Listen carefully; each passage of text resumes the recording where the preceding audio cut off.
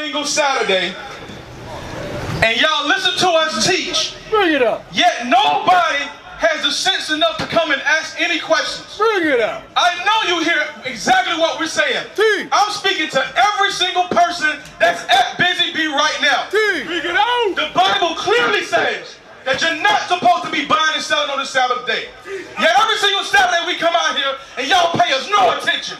You have no right to say Black Lives Matter when the black God gave you commandments and you won't follow them. Right. You're not supposed to be buying and selling. As a matter of fact, give me Psalms chapter 120 verse 5. Bring it up. Y'all gonna get the scriptures today. Bring it up. I'm sick and tired of seeing my people struggle. Teach. And every single Saturday we bring y'all the answers, but you pretend like you don't hear us. You gotta read. The book of Psalms, chapter 120, verse 6. Once again, this is for every person at Busy Bees. Read. My soul hath long dwelt with him that hateth peace. So the Bible says that our souls, we have no choice but to live in America with our oppressors. It says that our soul, read it again, I don't want to mess it up, read. My soul hath long dwelt with him that hateth peace. Read. I am for peace, but when I speak, they are for war. So your enemies set up these institutions, they set up these Walmarts, they set up these loans and give our people money for businesses, and you patronize those businesses. Absolutely nothing wrong with supporting a black business. But on the Sabbath day, when the Bible says you're not supposed to be doing that, you're not supposed to be buying and selling on the Sabbath day. We tell y'all this every single Saturday. And it says that when we speak for peace, your enemy set up for war. So how is our enemy set up for war? He gives you things like WAP, Cardi B and Megan Thee Stallion, that says it's okay for our sisters to be whores. And our people are going to continue to support it. Every single person coming out of Walmart and every single person at Busy Bee, today is your day to make a change. Read it again. The book As a matter of fact, no. Give me Exodus chapter 20, verse 8. We're going to keep it simple. Keep it very simple. Y'all going to get these scriptures today. Read. The book of Exodus, chapter 20, verse 8. Remember the Sabbath day. The Bible says that we are supposed to remember the Sabbath day. It says to remember the Sabbath day because at one point in time we were doing it. And then we stopped doing the commandments of God. It is the reason why you see our people in the downtrodden state that you see right now. It's the reason why our people are the only ones out of all of the music that exists on the earth. We're the only ones that make music talking about the degradation of our people. And then we dance to it like it's okay. You got a song that comes on the radio and your baby girls are listening to it. There's some hoes in this house, and then y'all gonna dance to it. What kind of people does that? Nobody but the so-called black, Hispanic, and Native American people. Read it again. The book of Exodus, chapter 20, verse 8. Remember the Sabbath day to keep it holy. 6 days shalt thou labor and do all thy work. But the seventh day is the Sabbath of the Lord thy God. So on the Sabbath day, it is a day of the Most High God. And in that day, there are specific things that we're supposed to be doing. But because you make the choice to not do it, bad things is the reason, or bad things is what happened to us. Read. The book of Deuteronomy, chapter 28, verse 15. But it shall come to pass, if thou wilt not hearken unto the voice of the Lord thy God, to observe, to do all his commandments. So the commandment that he just gave you was to remember the Sabbath day. But if you make the choice to not do it, read. And his statutes, which I command thee this day, that all these curses shall come upon thee and overtake thee. What's going to happen to our people that don't remember the commandments? Verse 16. No, verse 15 again, the end part. Curse, which I command thee this day, that all these curses shall come upon thee and overtake thee. So, in you not remembering the Sabbath day, in you consistently making the choice to not listen to the law, statutes, and commandments of God, curses are going to happen to you. Here's one of the curses. Read. Verse 16. Cursed shalt thou be in the city, and cursed shalt thou be in the field. So you're going to be cursed in your city, you're going to be cursed in your field. How are you going to be cursed in the city? And how are you going to be cursed in the field? It's fine, because nobody's doing it. How are you going to be cursed in the city and cursed in the field? You're going to come to the west side of Atlanta. You can go to the south side of Atlanta. Pretty much anywhere in the inner cities, you're going to always find out people in the projects, in the ghettos, in the slums of America, no matter where you go. In every single city in the United States of America, so-called black people always live in the ghetto. Always live in the ghetto. And then, when the so-called white man wants to take over, he puts a Zaxby's and a Chick-fil-A in your neighborhood, and you think, oh, we coming up. But you don't realize that he's taking your property from you. That's how you curse in the city. You don't even own your own property. They come and take your lands and set up their institutions. I grew up in this neighborhood. Wasn't no Walmarts or no Chick-fil-A's or no Zaxby's in this neighborhood. What that means is they're coming to buy you out, to push you out, for you to find somewhere else to live. Read. Give me verse 48. Teach. Verse 48. Therefore shalt thou serve thine enemies, which the Lord shall send against thee in hunger, and in thirst, and in nakedness, and in want of all things. So no matter what you do in this life, this same enemy that has you cursed in the city and cursed on your job, cursed in the field, what is he going to do? And from top. Therefore shalt thou serve thine enemies. Wait, so now you're going to have to serve your enemy. The same man that keeps taking all your possessions. The same man that come and get your children and say that you're not even qualified to care for your own children. He's going to have to serve your enemy for what? Which the Lord shall send against thee. Because you keep making the choice to break the commandments. Remember the Sabbath day, to keep it holy. That means you cannot buy today, you cannot sell today. Sunday through Friday, do your thing. But on this one specific day, you're not supposed to be doing it. Read.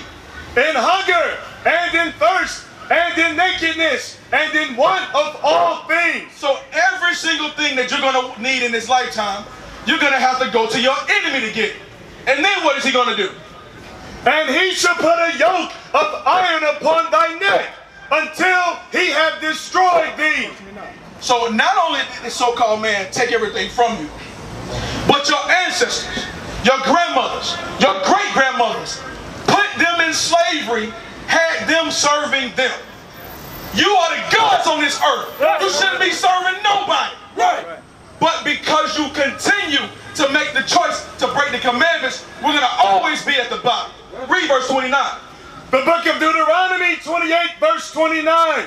And thou shalt grope at noonday, as the blind gropeth in darkness, and thou shalt not prosper in thy ways. So the Bible says that the so-called blacks, Hispanics, and Native Americans are going to be groping at noonday. What does that mean? Because that's exactly what we do.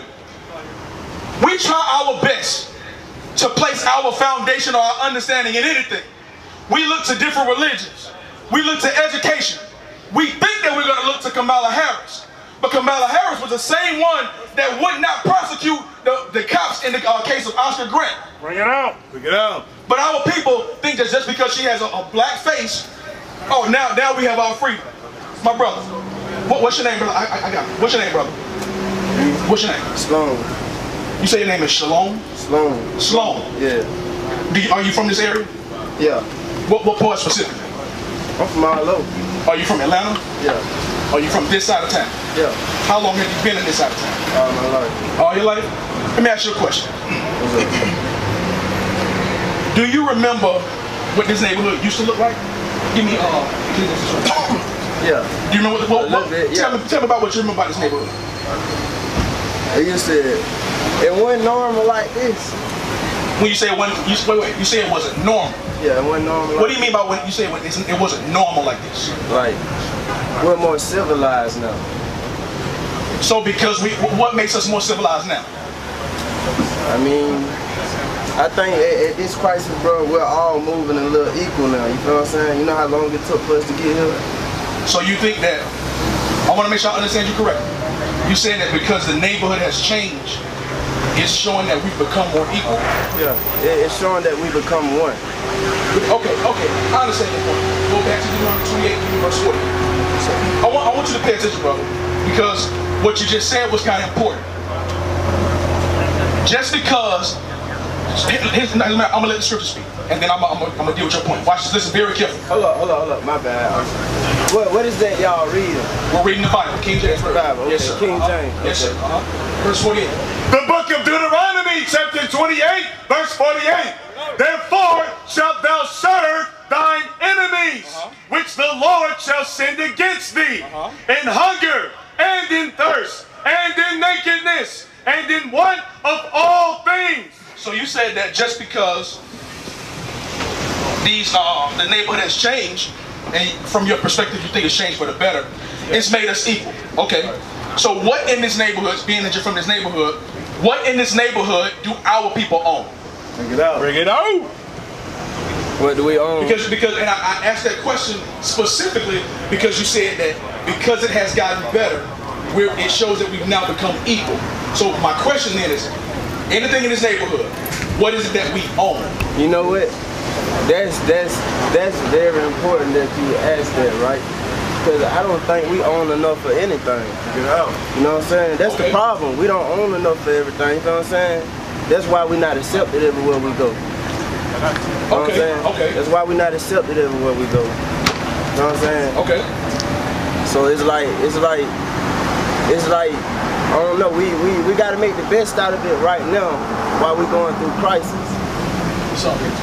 So you say that we have to make the best of this situation, because why again? Because we're going through crisis. This is the best time for us to stick together. As a matter of fact, no, drop that. Give me 2nd Ezra chapter 8 and verse 50. Okay, I want you to pay very close attention, because what I want you to understand before you leave today, our job is not to be equal to what these other nations of people are doing. Right. God said that you are a God on this earth. Right. So your desire shouldn't be to be equal. You should want to be in rulership. Right. You don't want to own. Let me rephrase that. Owning is very good. But us trying to be like what they are doing or what they're setting up, it's not for us. Because the Bible says that the world was made for us. That's right. So what we're supposed to be ruling. Right. But because you mentioned about that pandemic, I want you to listen very, very carefully. Because what I was saying earlier is the reason why you see our people always in the ghettos, always in the hoods, always in the worst places of society is because we constantly keep making the choice to do the opposite of what God says. We say Black Lives Matter, but then we'll read in the Bible and show you that God is black and that He gave you specific things to do, and they would say, well, I don't want to do that. Listen very carefully. The book of 2nd Ezra, chapter 8, verse 50. Bring it out.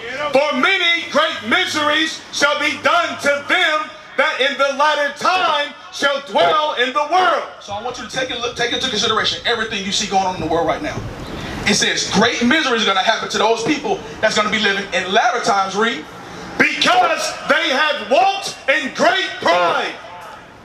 But understand thou for thyself, and seek out the glory for such as be like thee. So it says that the reasons why we keep having to be subjected to these things, the COVID-19, the worst population, us being a downtrodden society, is because of our pride. You know what that pride is? Pride is when we show you in the scriptures that there's something that you're supposed to be doing, and then you make the choice. Like you asked, it's coming out of the Bible. Everybody in the world knows that the Bible has laws, statutes, and commandments, and it has answers. There's a reason why when people get in perilous time, the first thing they say, oh my God, or Jesus, they're calling on a higher power because they know that there's some type of power in it. Right. We're not supposed to live by pride. Exactly. But that's why the scripture says that the reason why these things happen is because of our pride, and it's because we keep making the choice to break the commandments. Hold on real quick, go back to Deuteronomy 28. I want you to understand something real quick, brother. I'm going to ask you a question. Have you heard this information before? I read the Bible. No, what specifically what we're teaching? Have you heard this information before? I mean, yeah. Okay, so if I were to ask you what is your nationality, what would you tell me? What's my nationality? Yes, when I say nationality, what I'm asking is the nation of people that you come from. Who is the nation of people that you come from? Israel. You come from Israel. Israel. That's the nation of people you come from? Yeah. Israel is the land. Right. So let me correct it. You come from the Israelites. Yeah. Israelites. Right. You've heard that term before? Yeah. Where did you learn that? I learned that in prison. You learned that in prison? Yeah. Okay. How long were you in? Long enough not to go back, bro. That's good. Okay. So now I want you to listen up very carefully. Because so the person that taught you, what exactly did they teach you? I mean, it's never enough. Look, well, what I'm asking specifically, if you know about the Israelites, what about the Israelites did they teach you? What about the Israelites? Yes, what did they teach you? Well, I can't. Let me see. It's basically I was basically learning about, Muslim. It's a big part of Muslim. Okay, I see. So you didn't learn about the Israelites. You were learning Islam, and they were telling you that you're Israel. Yeah. Is that what you're saying? Yeah. Okay. So I'm gonna show you. I'm gonna tell you why that's a little bit confusing. Give me the one. Sorry. I'm gonna tell you why it's confusing. Yeah, exactly. That's exactly what I want. I think it's 96, I think. Exactly. That's exactly what I want. All the gods are idols? No. The reason why that's confusion, brother, is because Islam or Muslims believe in Islam. Okay? Islam teach according to the Quran. They'll read out of the Bible, but they won't do anything that the Bible says. Right. You see what I'm saying? The God that was given to our people, the so-called blacks, Hispanics, and Native Americans, is not the God that they profess. They profess Allah, who is a different God of this Bible. You understand what I'm saying so far? It's only one God, though. I absolutely agree. There is only one God. But they're saying that the God that they try to put onto us is not the God that this Bible is talking about. Does that make sense so far? What I'm saying? Listen real. Watch this. Read. The book of Jeremiah, chapter 2, verse 11. Hath a nation changed their gods, which are yet no gods? So here's my question. When they were teaching you about Islam, did they tell you of any prophecies or anything that was mentioned in the Quran that was supposed to come to pass? Like, why did they say you should believe in the Quran or the Islam Muslim faith? It's not believing in the Quran or the Muslim faith. It's about believing in one God, right? Okay. Okay, so then what is the what does that, every single religion on this earth, it's always about what can God do for you. Right. Okay? Right. Always about what God can do for you. Right. But the difference in what this is talking about us. We are the ones that broke God's commandments. So we are the ones that have to get back right. It's what we have to do to get ourselves back right with Him. Right. That's the major difference between what we're teaching and every single religion on the face of this earth. Right. So yes, there is only one God, but that one God gave us laws, statutes, and commandments for us to follow. That's and right. The reason why we continue to be in the situation we're in is because we make the choice to not do it. Right. You understand what I'm saying so far? And they didn't teach you none of that. No. So watch this. Give me Numbers 15:38. I'm gonna show you one of the things that this God in the Bible says that we're supposed to be doing. Right. It's a lot. Listen, it's a lot of stuff in this Bible that we're supposed to be doing that we don't do. Listen to this. Read. The book of Numbers, chapter 15, verse 38. Speak unto the children of Israel and bid them that they make them fringes in the borders of their garments throughout their generations. Have you ever heard of fringes before? Fringes. Fringes. Do you know what fringes are? Nah, can you tell me? I might do, but... So, every single one of these gold things that you see on the bottom of each one of our shirts, these are called fringes. Keep on reading. It's going to explain to you why we're supposed to wear fringes. Listen, the point that I was making was, God gave us commandments for us to follow. This was one of the commandments that He gave us to follow. And He gave it to us for a specific reason. Listen.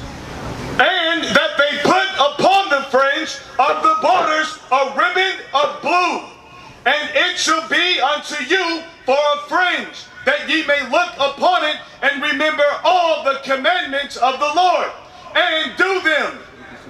So it says that the point of wearing these fringes is so that we can remember to keep the commandments, not only to remember it, but to do it. Doesn't matter if you just remember it, because the whole point is, the reason why we're having to deal with what we're dealing with now is because of sin. Yeah. You understand? Yeah. According to the Bible, sin is when you break God's laws. Yeah, when He started cleansing the earth, right? That's at a later time. And what I'm speaking about now is sin is when you break God's laws, okay? So if, like, for example, when it says that we're supposed to wear fringes and then we don't do it, that's considered a sin. Right. Just like, do you have any children? Yeah. You have any, so let me ask you this question. Do you give your, how old are your children? 13. I got 5. So, okay, so no, that's fine. So, are they with you? Yeah. Okay, good. So do you give them specific chores throughout the week to do? Yeah. All right. So let's say, for example, you tell your son, for the rest of the week, your job is to take out the trash. And let's say you tell your daughter, for the rest of the week, your job is to wash the dishes. Simple enough, right? What would happen if your children disobey you? I mean, there will be consequences, you know. Why? Why? Yes. Because they didn't obey. So, God is the Father. We are the children of Israel. That's right. He gave us commandments to follow. The commandments, wear fringes, other little commandments that we're supposed to do. So when we don't do them, as the Father, what happens? You know what happened. But so now you see the point that I'm trying to make. Yeah. I want you to understand that's all we're teaching. That's why I was yelling at them, because they listen to us every single Saturday. But everybody don't think like this, bro. You know that, right? What? I will agree to a certain You know, extent. it's Go ahead. Make your point. you know, it's different ways that you explain certain things to certain people, bro. You know what I'm saying, bro? Like how you talking to me right now, bro. Every other average young blood my age, bro, they want to understand what you're saying. You know what I'm saying? It'll be like speaking Spanish. They don't know nothing about the Hebrews or, you know what I'm saying? Yeah, if I said something to a young cat about Abel and Cain, they don't know nothing about none of that. You know what I'm saying? Okay, I can respect that, but here's my problem with that.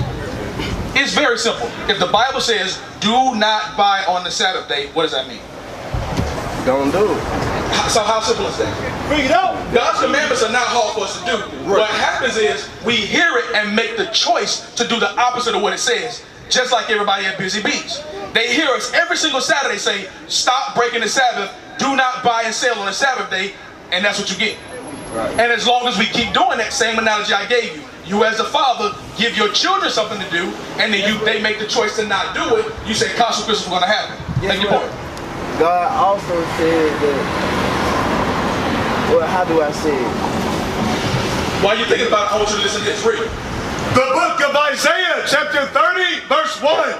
Woe to the rebellious children, saith the Lord, that take counsel, but not of me, and that cover with the covering, but not of my spirit. Read it from the top again. The book of Isaiah, chapter 30, verse 1. Woe to the rebellious children. So now we're dealing with rebellious children. Oh, okay. Oh, yeah. Romans 8:16 after this. For it says that woe to the rebellious children. So now, once again, look at our people. God also said you gotta want it, and in order for you to want it, you gotta seek it. And I'm not gonna say God said that, but that's called man's wisdom. That in that Bible. Do you know exactly where it says that? I think it's in the Hebrew section. Is y'all up here? Y'all up here always? Y'all Every single Saturday, yes, we are here. Every single Saturday, saying the same thing. Stop breaking the law, statutes, and commandments. But then the Bible calls us rebellious because we keep making the choice to do what the opposite of what the Bible says. Like, for example, I gotta get out of here. that's fine. So, but you understand when the Bible says you're supposed to be wearing fringes, and the point of it is, I'm gonna make one last point for you. What do you mean when you say fringes? I showed you this. No. Let me explain. Give me one scripture and I'll explain why. 1 Corinthians 10:13. Bring it out. One scripture and then you read that real quick. Listen very carefully. This is the reason why we're supposed to wear fringes. Read. The book of 1 Corinthians, chapter 10, verse 13. Bring it out. There hath no temptation taken you, but such is common to man. So it says that every single person on the face of this earth, we're going to all go through similar problems. Let me ask you a question real quick. Are you married? Are you married? No, I'm engaged. No. You engaged? Okay, that's good. Listen very carefully. Read. Right now, Mom. Last one. Listen very carefully. Read. But God is faithful, who will not suffer you to be tempted above that ye are able, but will with the temptation also make a way to escape. So now, the point I want to make real quick before you got to go. We live in Atlanta, and it's the summertime. Right. In summertime, women dress provocative, right? Right. So now, It's easy for a man to get caught up in looking at those types of things like that. And then you see a sister that you might like, you start talking to her. One thing leads to the next, you put yourself in a position to where you could potentially make a mistake. But the problem is that before you get to that point, guess what you got to do? You got to look at these fringes. So the fringes are going to help you to remember to keep the commandments. So if you don't remember nothing else, brother, before you go, if you don't remember nothing else, the reason why we have to be in the situation that we're in is because we keep breaking God's commandments. Right. God gave us commandments that we're supposed to do, similar to how a father gives chores to his children. When your children don't do what you're supposed to, what the father says, you end up having consequences. That's the reason why we have to deal with what we do today. Bring it out. Because we keep breaking God's commandments. All right? Now give me Isaiah 59:1. That's fine. That's fine. All right, read. The book of Isaiah, chapter 59, verse 1. Bring it out. Behold, the Lord's hand is not shortened, that it cannot save. Read. Neither is his ear heavy, that it cannot hear. So it's very simple. If you follow God's commandments, we can get salvation. The only reason why Christ ain't came back to save us is because we won't get our minds right. We keep making the choices to break the commandments. God can fix us. God can save us. But we make the choice to do the opposite of what he says. Read. But your iniquities have separated between you and your God. Read it again. But your iniquities have separated between you and your God. So the reason why God is not dealing with the so-called black, Hispanic, and Native American man is because of sin. Right. Sin. Right. Sin. Right. Your pastors are not going to tell you to refrain from sin as long as they get in the dollar. That's They're right. going to preach, they're going to make it sound good and tell you every single thing that you want to hear. Bring it They're out. not going to tell you that sisters are supposed to dress modest. Right. That we got to love each other. That we're supposed to look out for one another. Bring it that we out. have to gather together. But in one mind, one body, and one spirit. We used to scream black power while heroin was pushed. But at the end of the day, nothing's in vain. IUIC has been given a vision. The tents of Judah has risen. Many has attempted the mission. Minor murmuring, omitting, and missing the mark. Just reading that he had the flame of fire in his eyes gave us the spark. We on Paul's mission. We out on the road, purple and gold. From Mexico, Cuba, Haiti, Ghana, Sierra Leone. 144,000 boots banging, concrete crackling. These are our men repented at heart. The scriptures is proof. IUIC, we deliver the truth.